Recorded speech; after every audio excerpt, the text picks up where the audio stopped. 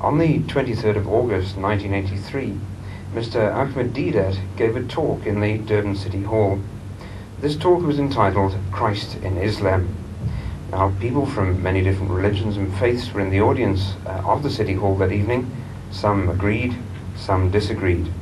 Although there was a question time after the talk, a lot of questions still remain to be asked in the eyes of many people.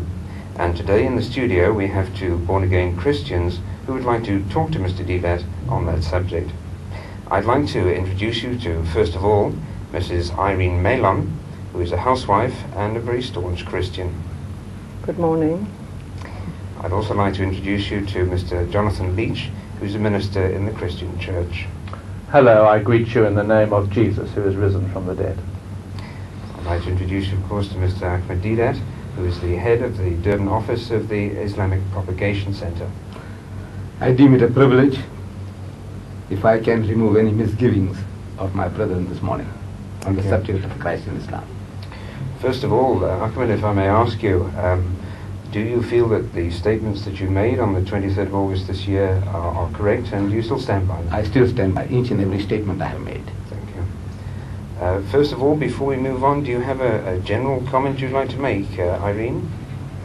Yes, I do. I would like to say that the Jesus that is referred to in the Quran, we do not believe to be the Jesus that we believe in the Bible. Thank you. And Jonathan? Well, I see on the notice the subject is Christ in Islam, and I believe that Christ is not in Islam. Thank you. Can we move on to the first question or the first point that we're going to discuss, please, Jonathan? Well, it was a 2-hour meeting, and so all we can do is major on one or two significant facts. And the first issue we would like to raise with you, Ahmed, is that you said categorically there was no statement in the Quran with which a Christian could take exception. And we want to take total exception to the references to Jesus in the Quran. We don't believe that the Christian Jesus and the Islamic Jesus have anything in common. He is spoken of as Ibn Maryam, son of Mary, as Masih, the Messiah, Christ, as Rasulullah, the messenger of God, Abdullah, servant of God, as the Spirit of God, as the Word of God, as the sign of God. These are all the respectable terms applied to this mighty messenger. There is not a single statement in this vast volume which one of the most jaundiced of Christians could take exception to. And in the index you'll find the subject Jesus and the J on page 1837. Jesus, a righteous prophet. Chapter 6 verse 85. His birth is described in 2 places. He is apostle to Israel. His disciples taken up like Adam, not crucified, no more than apostle, not God, sent with gospel, not son of God, and on and on and on. Well, there we are. Over to you, Jonathan. Well, it's our delight to share our faith in Jesus as God manifests in the flesh. And for the Quran to state that Jesus is not God and not crucified and not the Son of God totally contradicts your earlier statement that Christians could not take exception to anything written in the Quran, because the Christian faith centers on the person of Jesus as the Son of God, as God the Son, revealed in the flesh, part of the Godhead himself. And in his humanity, it centers on his death, his atoning death, the shedding of his blood as a sacrificial lamb, in terms of his humanity, and his resurrection from the dead. And therefore, in those writings in the Quran, as Irene has so rightly pointed out, there is the clear distinction that the Jesus of Islam is totally different from the Christian Jesus. Brother Jonathan, we are fortunate in this age that we have this gadget, the videotape, video machine. What we saw there was me expressing the noble manner in which Jesus Christ is spoken of in the Holy Quran. If I can remember myself saying that Jesus is spoken of in the Quran as the son of Mary, as the Word of God, as the Spirit of God, as the Messenger of God, and on and on. And in that context, regarding the person and personality of Jesus, I was talking about, I said there is not a single statement that the most jaundiced of Christians can take exception to. I was not talking about dogmas or teachings of the church. I was talking about Jesus. If you remember what you saw and what you heard, it was about his person. Ahmed, what I heard you say, and maybe we need to rerun it if I heard you wrong, is that there was not one statement in the Quran to which a Christian could take exception, and that only I think a mentally afflicted Christian could take exception. Now, the statements that we have seen in the Quran say that Jesus is not God, and we say that Jesus is God. They say that he was not crucified, and we say that he was crucified and is risen from the dead to justify us from all our sins. And we say that he is the Son of God, and you showed that in the Quran says that he's not the Son of God. And therefore, in terms of your statement that there's not one statement in the Quran to which a Christian could take exception, we have shown you that as Christians we totally reject the Jesus of the Quran. No, I don't blame you for doing that, Jonathan, because you were watching that video tape with emotions. You were not listening to what I was saying and in what context I said that, because this index that we had reproduced, from which you are taking exception to, in the part of my talk I mentioned that there are 15 different chapters in which Jesus Christ is mentioned and is spoken of. And we were not dealing with those 15 different chapters, with the different aspects of the differences between Islam and Christianity, with regards to what you say, his divinity, with regards to what you say, crucifixion, and all that we have, your Trinity. Now, Islam and Christianity are at variance on these points. They are. But what I was talking about was that this man Jesus, personally what he is spoken of in the Quran, as about regarding his birth, regarding his miracles, regarding the status which he holds in the house of Islam, in that context there is not a single statement regarding Jesus, his person and his personality, not a single statement to which the most jaundiced of Christians can take exception to. And I still stand by that. If we are going to talk about dogmas, say what you believe, what I believe, they are different things altogether. And if you want to discuss, different aspects, I was thinking that we're going to discuss what I had spoken about. Precisely. Because I didn't speak on the subject of crucifixion in that talk of mine. I didn't speak about the divinity, except in passing to say that, look, what can make him God or the Son of God, literally. So the thing that I have mentioned, spoken of during the 2 hours that you have been talking about, that I spoke for almost 2 hours, what did I say that you can take exception to, and I can try to satisfy you on that? You're actually asking for specifics there. Specifics. Yes. Mr. Deedat, I would like to say here that are we not right in saying that what we have just seen from your program as coming from the Quran, which is that Jesus was not crucified, Jesus is not God, statements that we have spoken about now, those very statements you have said that we cannot contradict. Now, this is precisely what we're talking about, is that you have made statements in the Quran, and you have said that we cannot deny anything that the Quran states concerning Jesus Christ. Now, those statements in themselves deny the very person, and you cannot separate the relation of the dogma with the man Jesus. You cannot separate what Jesus has done for humanity. You cannot put him alone and say that the things that he came to do are divorced from his personality. I think we are at variance here. From what we have seen, what I'm talking about in the context of my talk, it is the attributes of Jesus I was speaking about, his person, his birth, the nobility, the manner in which he treated his mother, was respectful to his mother. Unlike, I was comparing, contrasting with the Christian scriptures, where he seems insulting to his mother, calling her woman, what have I to do with you? Whereas the Holy Quran says, he says, God has made me kind to my mother. and not overbearing or miserable, like calling people you hypocrites, you generation of vipers, you whited sepulchres. Nothing like that is to be found in the Holy Quran. So this is what I was referring to, that in the person and personality of Jesus, there is not the most jaundiced of Christians he can take exception to. I think not in the context of the whole Quran. That he says, look, you say Jesus is God, we say he's not God. Of course you can take exception to that. You believe in a triune God, we say no, God is absolute one. He is not 1 in 3 or 3 in 1. Right. You can take exception to that. You say he was crucified, we say he was not crucified.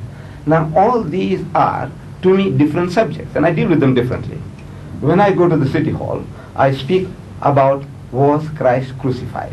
Then I deal only with crucifixion. Right. The truth about the atonement. Yeah. I speak only about the atonement, Right. whether it's true or false. The truth about Trinity. Yeah. I speak only about the Trinity, whether it's true or false. Yeah. So that means that each and every subject that I touch, I mean, an item I touch from that index that you show me, Yeah. it is a subject by itself. Yeah. Here was Christ in Islam, that this is what we think of Jesus Christ Right. in the house of Islam. Yeah. Now, if I said anything about Christ there, which seems insulting to Christ, this is what I said, you can't take exception to anything. I think you and I anyhow are coming to a point of agreement, because you are identifying the divergence of conviction about Jesus of Nazareth, and as long as we are very clear about those divergences, then we will certainly be in agreement. What I want to come back to, and I'm quite sure all the viewers and listeners to the video will recognize, that you made a categorical absolute statement. You said there is not one word in this holy book to which even a jaundiced Christian can take exception. And we have been pointing out those specific words to which we do take exception. And now you're admitting that we can take exception to them. So in a sense you have qualified your statement, and we're very happy with that qualification. The trouble has arisen because when you watch that film, you were emotionally watching it. Had you had listened to it carefully in the context, you would have found that there would have been no reason to, go into this explanation. Mr. Deedat, I would like to say something here. I think it is not right for you to say that we were emotionally watching it, because you have made yourself a judge of how we watched it. You are not accurate in saying that we emotionally watched it and that is why we came to the conclusions we came to. Do you understand? This is for the viewer to judge. That's right. They have seen the video. That's right. And they've heard my statement. That's and right. they've heard yours. That's right. Leave it to them. Let's leave it to them. That's fine. What we're discussing there is almost personalities, in fact, which I think, if anything, we should try and steer away from in the discussion today. You, if I understand you correctly, believe that the Christ of the Quran is a totally different Christ from the Christ in the Bible. Can you embroider a little bit on that? Yes. Now, we'll move on, I think, into further points. We should be looking at the birth to which you made reference and to the miracles to which you made reference. But I'm warming to you, Ahmed, because I believe you and I are seeing things much more eye to eye than I thought we did, that there is very little common truth in terms of the person of Jesus. That, as you were pointing out on your video, that the Islamic Quranic Jesus is a totally different being from the Jesus of the Christian faith. Yes, what I said was, I think, that Jesus is a nobler and a sublimer personality in the Quran than in the Christian scriptures. Well, that is a statement to which we must object, because if Jesus is God as we know him to be, there is no one nobler or more sublime. In the Quranic scriptures, Jesus is but a mere prophet, however godly. But in the Christian scriptures, he's the revelation of God himself, and no one is more noble and sublime. But we wish to declare, in terms of your reference, you may not have spoken specifically about the crucifixion, but on the videotape, reference was made to that page. And on the video that I watched of that meeting, that page is it 98 or 97, where these words were put on the screen, they were put forward. Again, in its context, if you listen carefully, this is on page 1837. Under J, you'll find Jesus. Right. And in that sense now, all the contents was given to you. Yes. Not that we are dealing with each and every Right. item. Right. That there is an index, Yeah. and in that this is how Right. in so many places is spoken of. Right.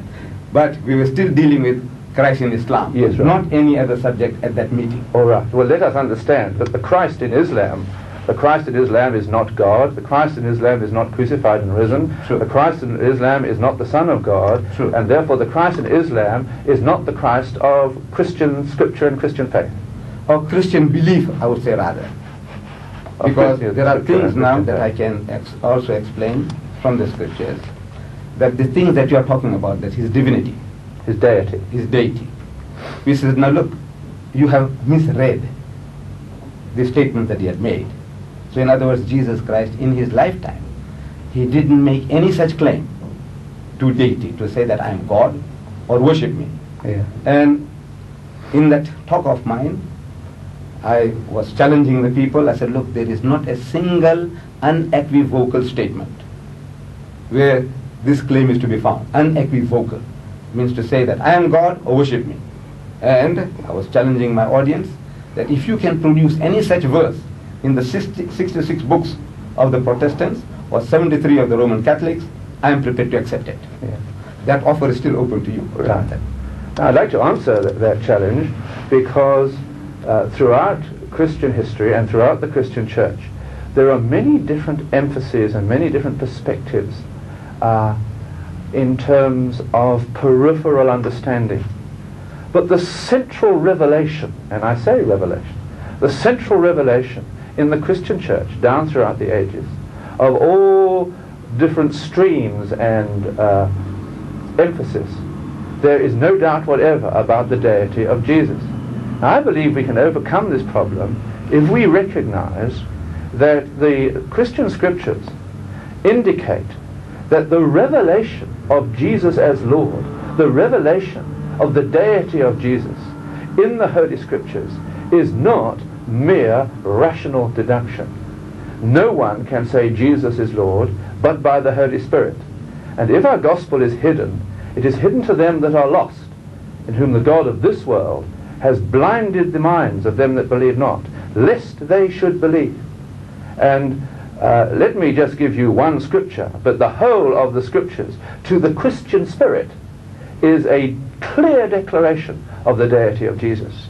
And Romans chapter 8 verse 7 says that the carnal mind is not subject to the word of God, is hostile and unable to receive it.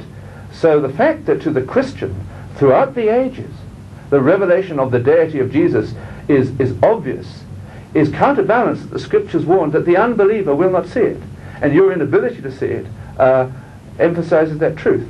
Now let me just try one scripture on you, and you will find a way of rationalizing around it, because the revelation of the Spirit is not there. In John chapter 5, for example, we read in verse 23, in order that all may honor the Son, even as they honor the Father. He who does not honor the Son does not honor the Father. Now to the Christian, that is not a debatable issue. That is a revelation of the equality of the Son with the Father. As in Philippians chapter 2, equality with God was not to be grasped, but he divested himself and became a man. Now you're a theologian and you know these truths, but the carnal mind, which is unable to receive the revelation of the deity of Jesus Christ, has to find a rational explanation. But I want to submit respectfully for this, that no Christian would dream of interpreting Quranic scripture, Islamic scripture, as over against the teachings of Islam. And therefore, in the same light, we are not going to submit to an Islamic interpretation of Christian scripture. It is for Christian teachers, under the anointing of the Holy Spirit, to interpret Christian scripture. Jonathan, you see, you have escaped the simple English word that I used. I said unequivocal. I said there is not a single unequivocal statement, I'm repeating, where Jesus says, I'm God, or where he says, worship me. Now, you have been reading the words of John. I said, Jesus, where Jesus says, makes this claim. So you presuppose that the person must have some kind of this different feeling, you know, being born again and having the Spirit in you. Only then he's entitled to see and read. I feel that you are pre-condemning the man's approach to the book, because your learned men, they tell us that if the plain reading of scripture makes common sense, seek no other sense. Right. And that is exactly what I want you to do, and I would like to do myself. Right. Simple statements where man says, I'm God, that means he must be God. He says, worship me, he deserves to be worshipped. Not your interpretation or my interpretation. What does the book say, this scripture? Because you are giving the impression as if Christendom was unanimous in what you are talking now. Absolutely unanimous about the deity of Jesus Christ. But you know, the Nicene Creed in the year 325 under Constantine, it was by a show of hands, democratically, it was the only God who was democratically appointed was Jesus Christ. That means there was a show of hands, and according to the show of hands, they voted in favor of what Constantine wanted them to believe. But there have been religious persecutions on the grounds of the deity of Christ for the past 2,000 years. Millions have been massacred for that. You have today even the Jehovah's Witnesses. They are Christians. They don't agree with you. They're not. No. They say they are Christians. The Christadelphians, they say they are Christians, they don't agree with you. The Unitarians, they say they are Christians, they don't agree with you. And the common man, when I meet the common man, the ordinary man, the man in the street, when I ask him pointedly, do you believe that Jesus Christ is God incarnate? He said, no, he's the Son of God. I hardly find a person who's prepared to own up and say that the Almighty God came down to earth in the form of a man. He was incarnated. He took flesh, and in the form of Jesus Christ. But I don't know that the born-again Christians, they make such claims. But I said, look, let us go back to the scripture. The Jehovah's Witnesses say, go back to the scripture. The Seventh-day Adventist says, go back to the scripture. And I'm sure the right attitude should be that you and I, we should go back to the scripture. Show me a verse, a statement made by Jesus where he says, I'm God, and that we should worship him. May I at this point show you such a... Yes, you may. I'm going to speak now just scripture. The fact that Jesus existed, he existed before he became a man. Jesus is the name that was given to him when he was incarnate. All right? As a man, he was named Jesus. He existed before he became a man, written in Micah chapter 5, verses 1 and 2. Again, Jesus speaks of himself as existing before Abraham and before the world was created, which is to be found in John chapter 8, verse 58. Also in John 17, verse 5. Also in John 5, verse 24. He is spoken of as the creator and upholder of all things, which is in Colossians 5, verse 15 to 17, in Hebrews 1, verse 1 to 3. We also see in the book of Genesis that God speaks about creating. When he speaks about creating, he says, let us create. Then we go into New Testament teaching and we find that New Testament refers to Jesus as the creator and upholder of all things. So, Scripture has now spoken. Madam Irene, thank you. Sorry, before we go on, Ahmed, we have quite a few topics to discuss today in this very short 1 hour discussion. Do you feel, Jonathan and Irene, that Ahmed has answered some of your questions? Or do you feel you've still not got the answers on this particular topic? Oh, I'm very satisfied that we have established the divide between us.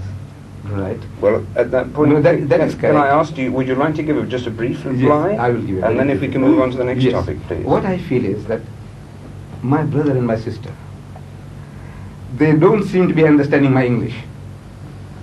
Because I'm repeating again and again a single statement made by Jesus. I am God, or worship me.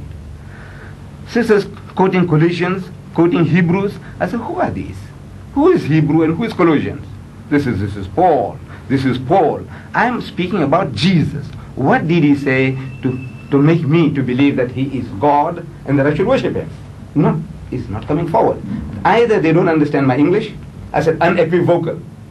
They don't understand English. I said a single statement made by Jesus. they don't seem to understand my English, I don't know how we can proceed on that basis. You must say that, look, we haven't got any such statement. Tell us frankly, you haven't got it, but now we have this. What have you to say about that? We have this. What have you to say about that? And I'll be happy to deal with it. Like you said in the book of Genesis, God speaking, it says, let us create man. This us, in the Trinitarian Christian's mind, stands for Father, Son, and Holy Ghost. Now I said, look, you don't know Hebrew. Arabic and Hebrew, as well as every Eastern language, has two types of plurals. They have a plural of numbers and they have a plural of respect. Elohim, that is the Hebrew word, im is the plural of respect in Hebrew. Because no Jew for 4,000 years, did they ever believe that the God Almighty was Father, Son, and Holy Ghost, or Father, Moses, and somebody else? They had no such concept. When they said Elohim, they understood the one and only God. In the Holy Quran, same Semitic language, Hebrew and Arabic sister languages, it speaks Inna nahnu nazzalna dhikra wa inna lahu lahafizun, that it is for us to send down the revelation and it is for us to protect it. Ask any Muslim, who is this us? Whether it is Muhammad, God Almighty, Muhammad and the Holy Ghost, the Gabriel, or anything else. He said, no, it's God Almighty himself. But who is this us? He says, look, in our language, we have two types of plurals. This is a plural of respect, like in royal proclamations. So I can explain, verse by verse, if you put it to me. He said, what have you to say of this? But I still stand that there is not a single unequivocal statement where Jesus says, I'm God, or where he says, worship me. On the contrary, he says, my Father is greater than I. My Father is greater than all. He said, I can of my own self do nothing.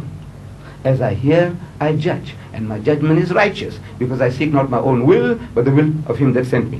He said, of that day knoweth no man, no, not the angels, nor the Son, but the Father in heaven. Nowhere does he equate himself with God. Nowhere. And I still stand by that. Do you know why? Yes. Do you know why?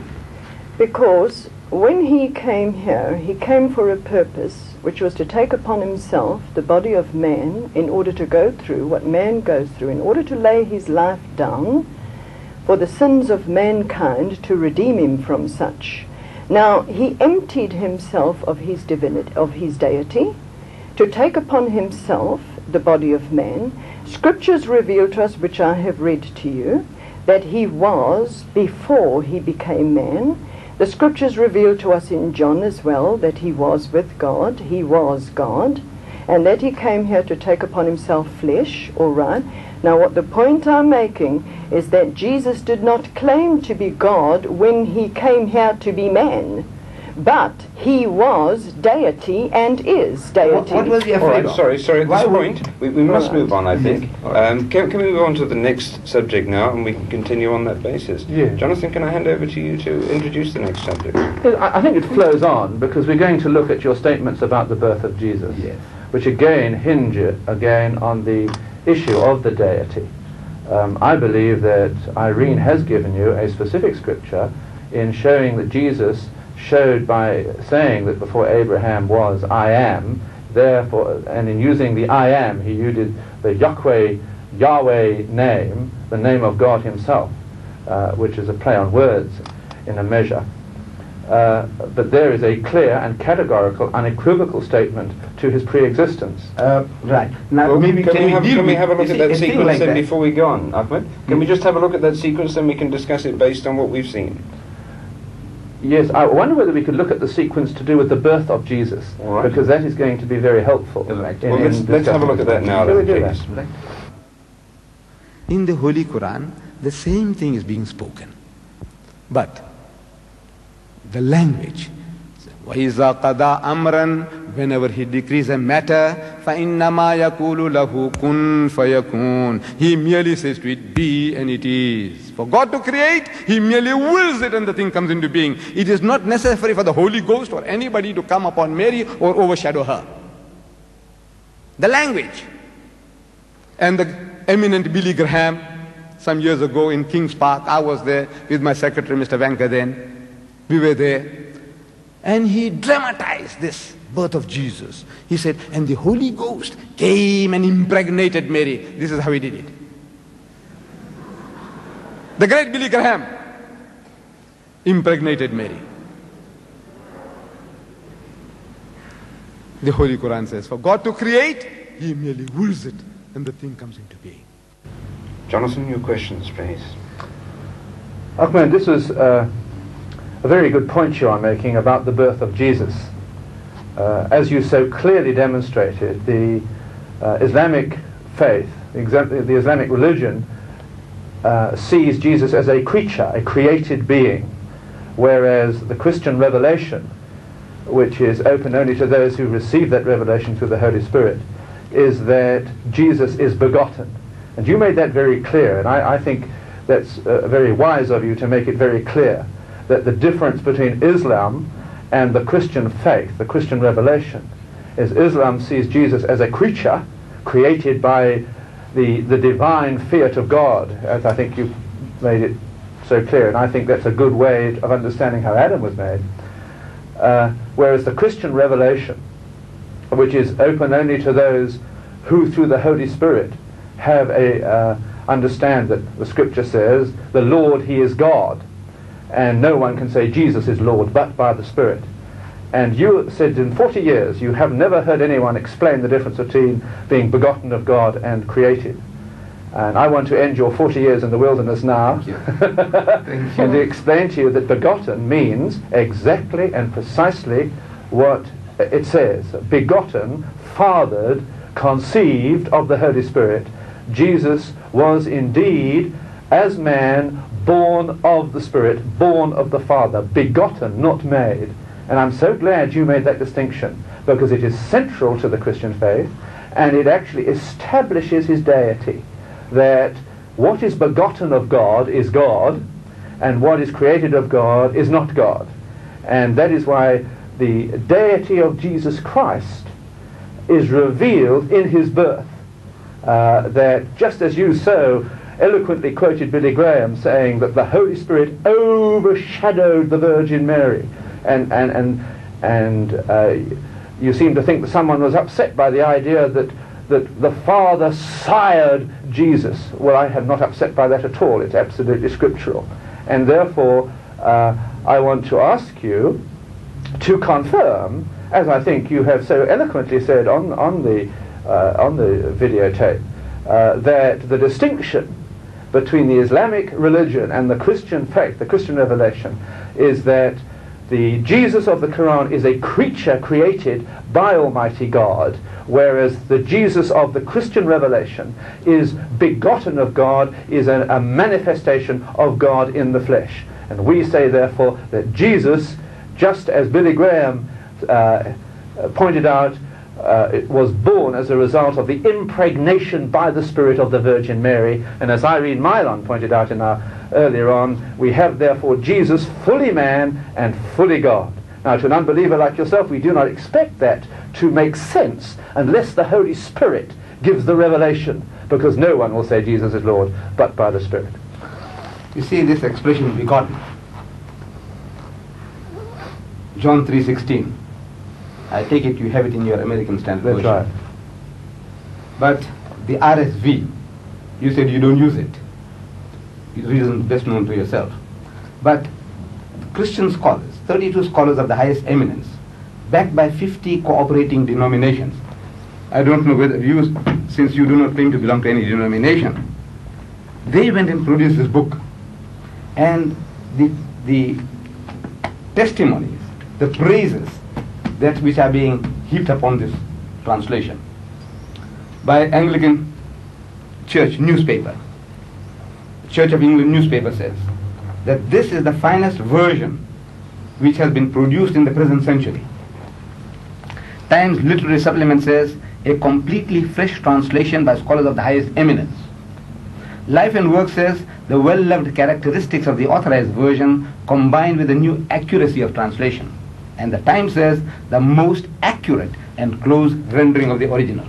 They are claiming that this translation goes to the most ancient manuscripts.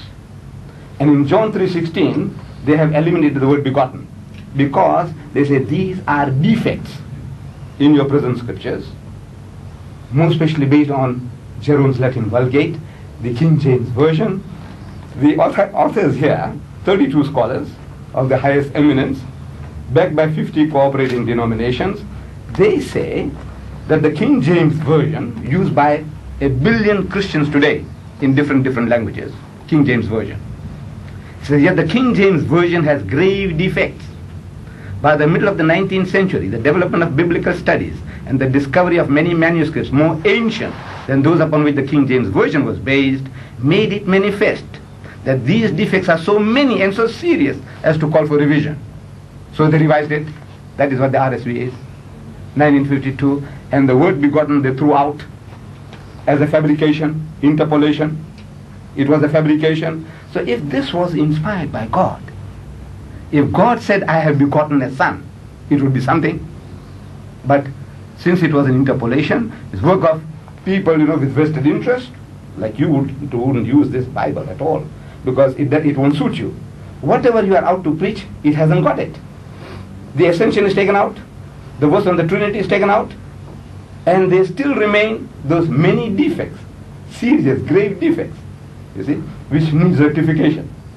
So this word begotten is a defect, and they took it out. But Mr. Deedat, yes, ma'am.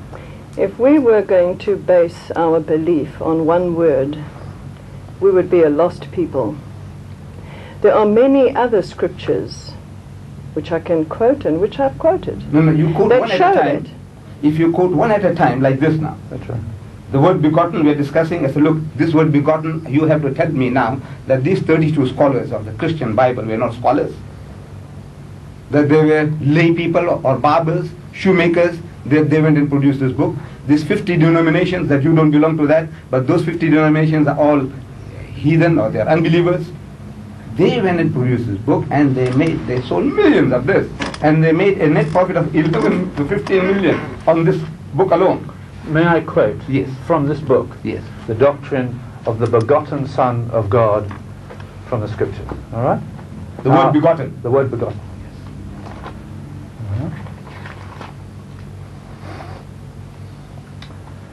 The RSV, I do think it's an inferior translation, but it's one you put your faith in.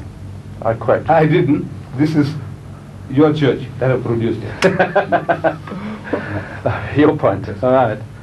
For to what angel did God ever say, Thou art my son, today I have begotten thee? Or again, I will be to him a father, he shall be to me a son. And in verse 7, of the angels he says, who makes his angels winds and his servants flames of fire. But of the Son he says, Thy throne, O God, is forever and ever. Now, where was this quotation taken from? Hebrews chapter 1. Right. Quoting the Psalms. Right. So we go to the book of Psalms, and we find that this was attributed to David. God Almighty is speaking to David. He said, I will declare a decree unto thee, that thou art my son. This day have I begotten thee. God is speaking to David. This day means today, I have brought you into being. Begotten. When did God Almighty tell Jesus that I have begotten you today? In the canonical Gospels, Matthew, Mark, Luke, and John. Is there a single statement, voice heard from heaven, God saying that I have begotten you today? No. But this is what we read in the book of Psalms, and God had spoken those words to David. Now if you take them out from there and you apply them as Paul has done to make God out of Jesus, well, that is his business. But what I am saying is this, that Jesus Christ, there is not, it's an amazing thing, that you are not quoting me a single word of Jesus. Whatever you are out to prove, there is not one word I'm hearing that Jesus said this or Jesus said that. You're quoting me Paul again and again. He's quoting scripture from the Old Testament, and I said when you look at it on the very face of it, he's not talking about Jesus, he's talking about David. Actually, at that point, perhaps we can move on to the next topic and see if we can progress from there. All right. The next one, please, Jonathan.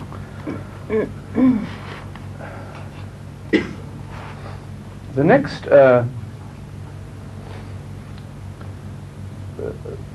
point that you made, which is of lesser significance, but we need to look at it, again, because it does flow on from the birth of Jesus. And it refers to your description of the first miracle. The first miracle that Jesus did, and the turning of the water into wine according to John's Gospel. And you make the point in your talk, and again I'm glad that you make the distinction, because I'm interested in the distinctions, that the Jesus of the Quran speaks to his mother, and that the Jesus of the Quran does not turn the water into wine. And in fact, you make a reference in your talk that because Jesus turned the water into wine in the Christian revelation, what wine has been flowing like water through the Christian church ever since. And as not the Christendom. Christendom. And you make an inference that Jesus is therefore responsible for alcoholism. Again, I beg your pardon. I never made such insinuation. Gentlemen, can we look at that sequence before we continue discussing it now, please? Thank you. If you would like to. And he has made me kind to my mother and not overbearing or miserable. He has made me kind to my mother and not overbearing or miserable. This is the first miracle that Jesus Christ performed according to this holy book of Islam. He defended his mother against an unbelieving audience as an infant from his mother's arms. I want you to compare this first miracle of Jesus with the first miracle that Jesus Christ performed according to the Holy Bible. You know what miracle he performed? It was at the marriage feast at Cana. You read in the Gospel of St. John that Jesus and his disciples had gone there and they ran short of wine. So his mother comes to him, he says, my son, knowing that he's got that mysterious powers. God had given him powers, spiritual powers, that he can perform miracles. So she comes to him, he says, my child, these people have run short of wine, help them, do something for them. So Jesus responds, he says, woman, what have I to do with thee? My time is not yet. But persuaded, he turns water into wine. And since then, wine has flowed like water in Christendom. Last year, our beautiful country, our good people, spent 2,000 million rand on alcohol. Last year, our good people spent 2,000 million rand on gambling.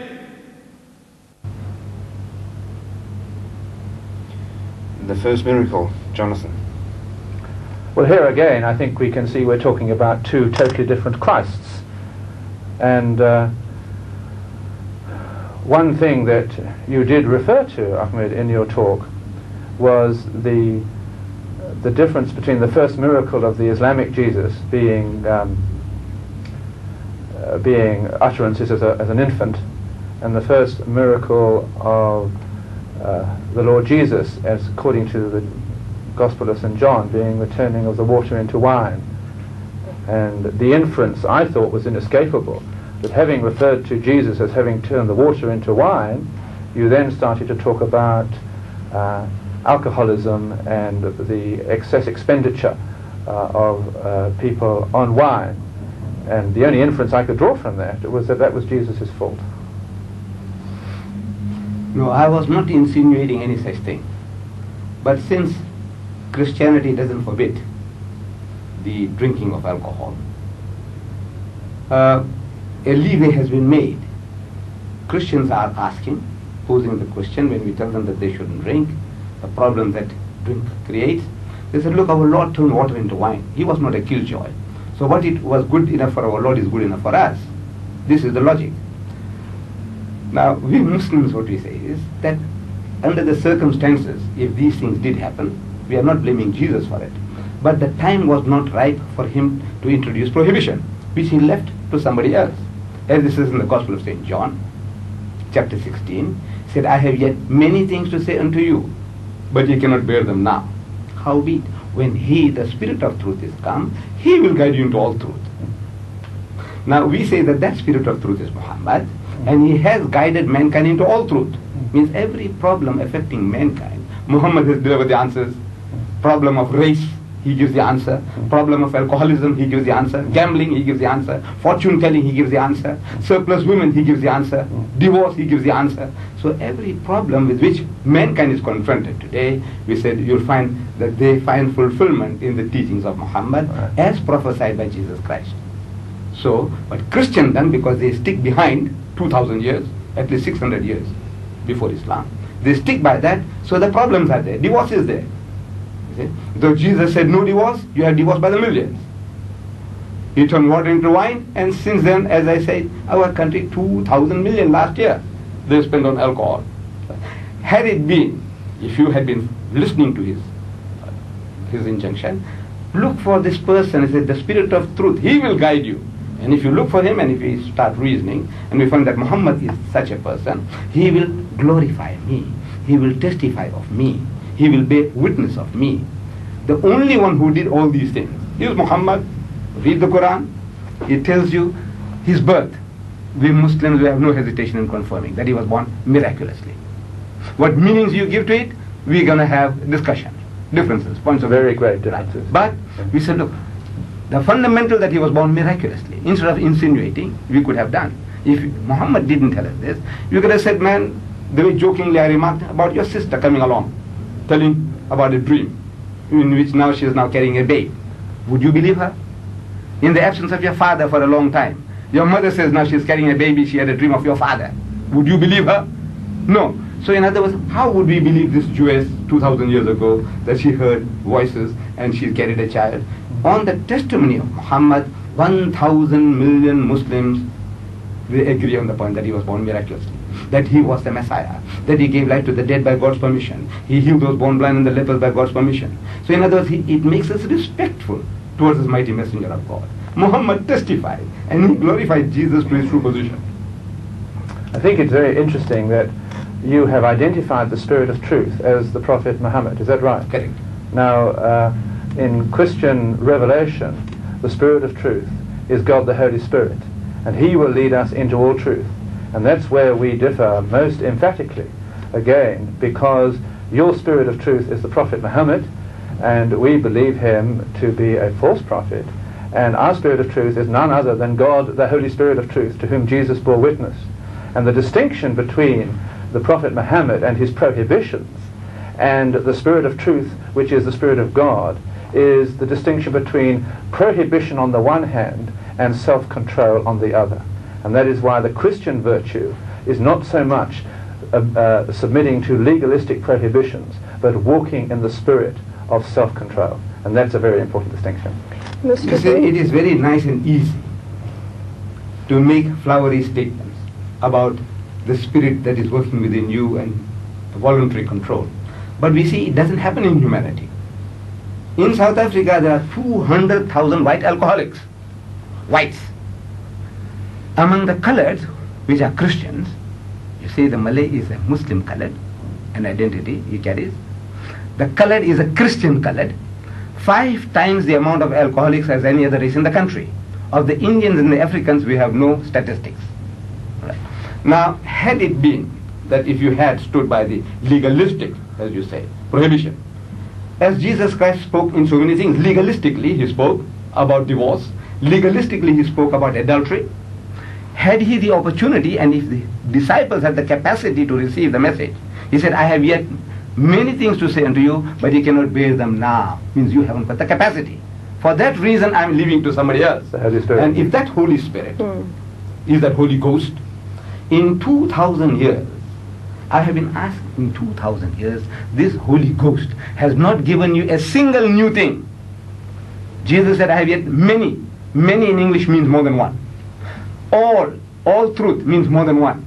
I am asking, all churches and denominations have been posing this question to. Perhaps you as a born-again Christian, you might be able to supply the answer. No doubt about it. Right. Ahmed, He said, we can let me just finish this.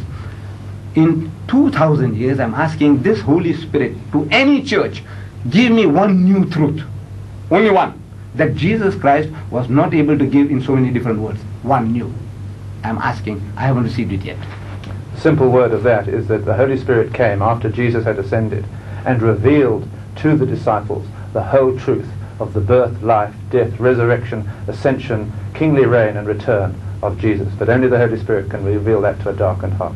Irene, have you a comment? Please, yes. Yes, please. I would like to say that there's a difference between just the world in general and one who is walking in the laws and statutes of God as brought about by Jesus Christ in the power of the Holy Spirit. I am a living example, and I'm not the only one. As you might well have heard today, there are millions around the world of born-again believers who have a real relationship with the Messiah Jesus Christ in his salvation capacity. He says in his word that he shall write his laws upon our hearts, and the Holy Spirit shall lead us and guide us into all truth. So in my life in particular, I have had a drastic change brought about from my relationship with Jesus Christ. Before I had that living relationship, I was just such a one as those in the world that were drinking, smoking, and doing whatever I saw fit in my own sight. But when I came into the living reality of the Lord Jesus Christ as given to us in John chapter 3, that no man shall enter the kingdom of God lest he be born again by the Spirit of God. When that took place in my life, living reality, you said you haven't seen anyone that these things have happened to. This happened in my life, where his laws were instantly imparted into my life by his Spirit. Alcoholism fell away, smoking fell away, lies, cheating, deceit, all those things fell away. And I became a living example of the power of the message of salvation through Jesus Christ. Madam, I didn't say that I didn't come across a single Christian who would be, a good example of what a good Muslim or a good Christian would be. But this born-again cultism that you're talking about, you see, when you look at in the world today, you're talking about millions. America claims, according to Billy Graham in his book, How to be Reborn, see there are 70 million born-again Christians in America. 70 million, that's about 1/3. Yet in that nation, in June, 300,000 sodomites, they gathered in San Francisco on a pilgrimage, led by 50 lesbians on motorcycles. In this country, which claims to be a Christian country, at Buffalo, only yesterday, was it a few weeks ago, in Buffalo outside Port Elizabeth, these Christian women, absolutely naked, with bare breasts, Not Christian. they This claim is where we differentiate. it was organized by a Christian society, that Buffalo rally, So cool. Christians they call themselves, and they had this woman having intercourse with black men in public. This was videotaped, which you can't buy today because it's censored. So I said, look, a system that can save half a dozen here and there, or 70 million as they claim in America, it's a good system that if you can save a few. But a system which stops you from being a drunkard. You see, each and every born again that I meet, he is telling me, he's confessing that he was a drunkard, he was an adulterer, he used to speak daha, and on and on. Not one of them said, look, this system saved me. As a Muslim I can say, and millions of Muslims can say, that look, we don't touch alcohol because my system prohibits it. I haven't touched it, I don't know what it tastes like, and I'm not likely to touch it because my system says no. The biggest society of teetotalers in the world are the Muslims, simply because straightforward, directly we were told, don't touch alcohol, we don't touch it. Don't gamble, we don't gamble. Don't dance, we don't dance. You see? So in other words, a system that can stop you from falling into the mire is a better system than a system that extricates you, salvages you, which you are salvaged. I say congratulations to you. You are also salvaged. As you say, you are born again. I say congratulations to you. Praise the Lord. Right? But I said the system that stops you from falling into that mire is a better system than the one that allows you to go in. Mr. Deedat, at this point, if you want to speak with that tone, I actually know a lot of Muslims. I've been to Israel and I know a lot who partake of alcohol. So the basis that you're speaking on, It doesn't really make sense, because we are claiming something which you yourself are claiming. You're claiming it from the legalistic point of view that you are told not to do. We're claiming it from the spiritual point of view that God gives us the ability not to do. So, and we have also differentiated, which you've avoided now, in the fact that there are differences in Christianity, the same as there are differences, you would say, in Islam. Those that are totally devoted and those who are not. In Christianity, there's only one that is called a Christian by Almighty God. And that one is the one who has become born again by the Spirit of the living God, through the blood of Jesus Christ that has been shed on the cross for him to save him from those sins. All else that you might look at, speaking about buffalo rallies and the rest of them, those are what I have come out of. Those are the people that Jesus Christ came to save. He said, I have not come to save those that are well, but those that need a physician. Those are the ones that he wants to save. Irene, can I stop you at that point, please? Unfortunately, time is drawing to a close. I'd like to thank all of you very much for speaking today. Ahmed Deedat, Jonathan Leach, Irene Malin, thank you very much indeed. Before we close totally, can I just ask that each of you give us 1 minute, and I ask please only 1 minute, in summary of today's talk. Irene, can I ask you to talk first, please?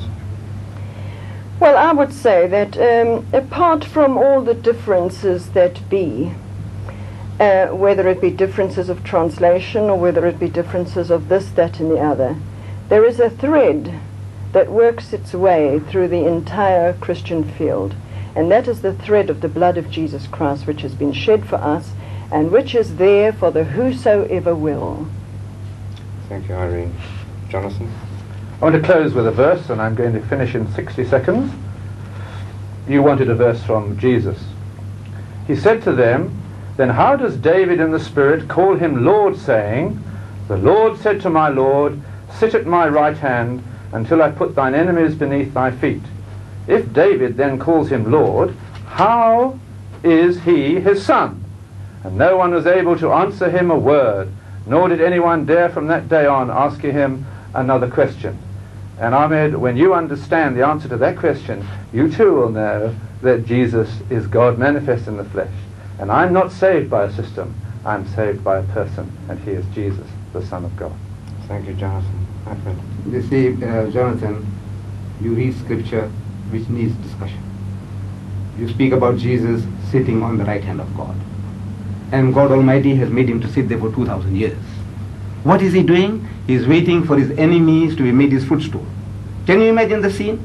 For 2,000 years, this poor man is sitting there waiting for his enemies to be made a footstool for him. And who are his enemies? The Jews. They are sitting there, in the Middle East. They still deny Jesus Christ. In the whole world, they deny Jesus.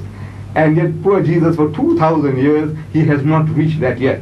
Let me quote and end with a scripture, the words of Jesus himself. He says, verily, verily, I say unto you, except your righteousness exceed the righteousness of the scribes and the Pharisees, ye shall by no means enter the kingdom of heaven. Now, we Muslims, we stand by that. That you, the Christians, his followers, you must be better than the Jew, otherwise there's no heaven for you. This shortcut of blood is something that is pagan in its origin. Thank you. Thank you very much, Alfred. Well, as an absolute novice in religion, I make no attempt to summarize the discussion today myself. I leave that to you, the viewer. Thank you.